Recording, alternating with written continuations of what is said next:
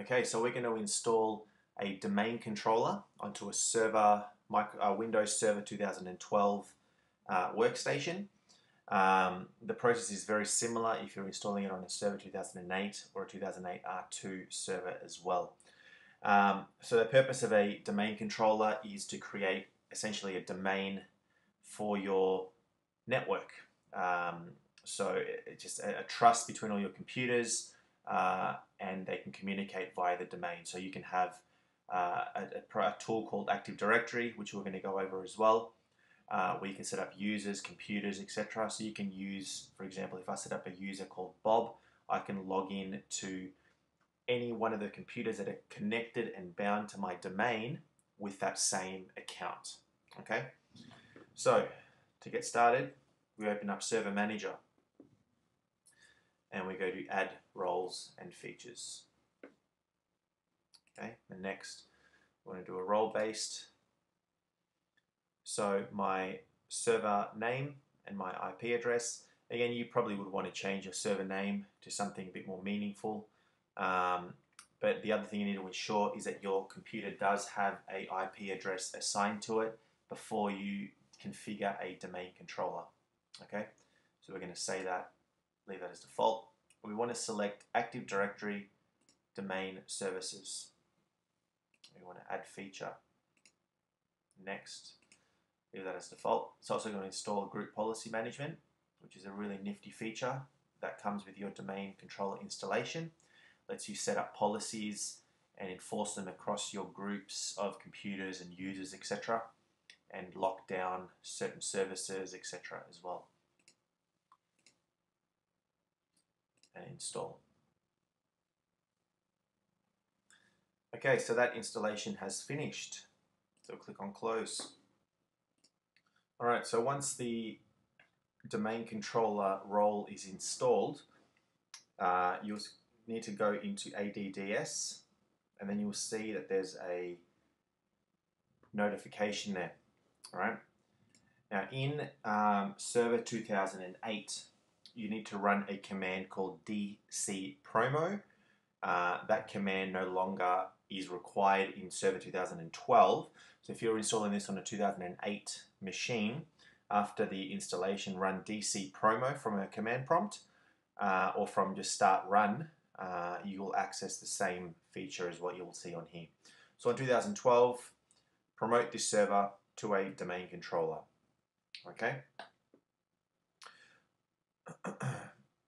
Add a domain controller to an existing domain, add a new domain, or add a new forest.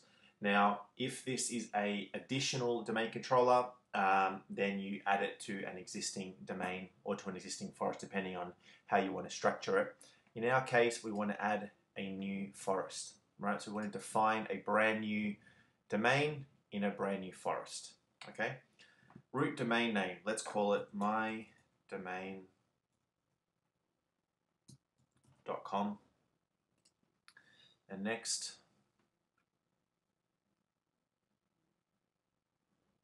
forest and domain functional levels. So this comes down to what other domain controllers, what other domain controllers do you want to have in your environment?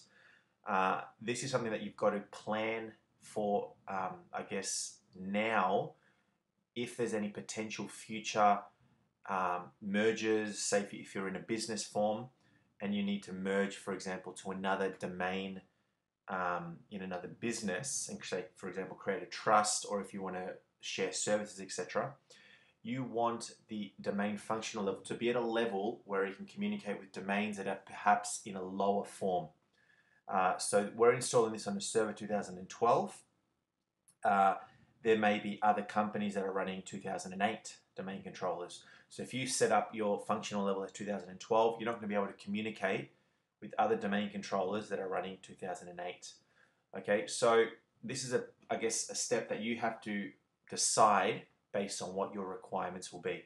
For us, let's just set it to 2008 for the forest and 2008 for the domain. Okay, this server, we also want it to be a domain name system, so a DNS server as well. Okay, so we want to tick that. and then you want to set up your password. Okay, make sure that you set this password aside, put it in a special place to not forget it, because you may need it for recovery purposes. We're going to leave that.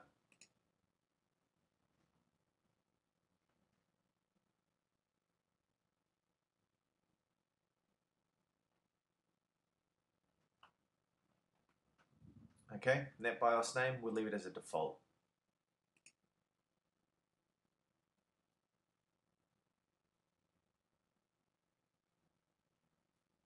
All right, so this is your configuration file. So your database, your log files, and your sys volumes as well.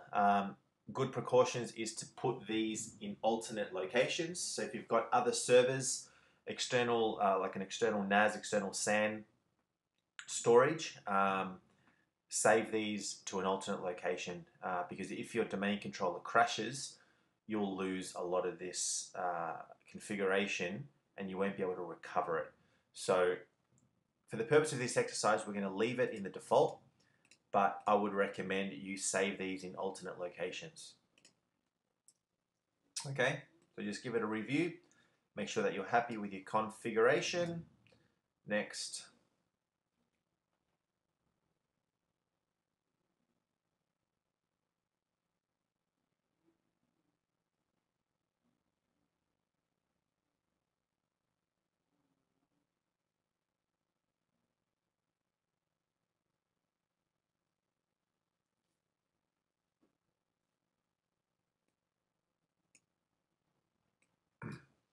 Okay, so it may run a...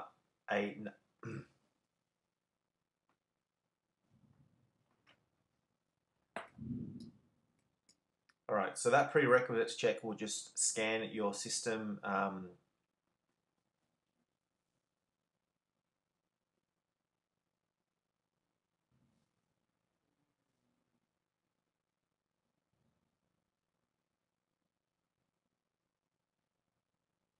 All right, so those prerequisites need to be validated before the service is installed.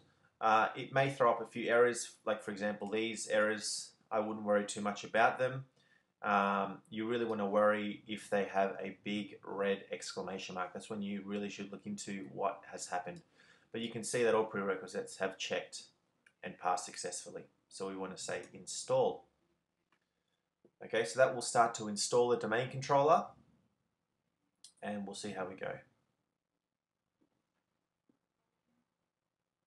Okay, so this server is now going to restart because the installation is finished.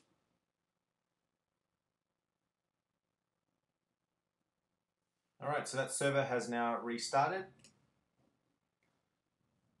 and the roles have been installed. You'll now see that you've got all the AD tools here as well. We won't go over that in this tutorial, but I do have another video going in detail a bit more about what Active Directory users and computers can do. So, thank you.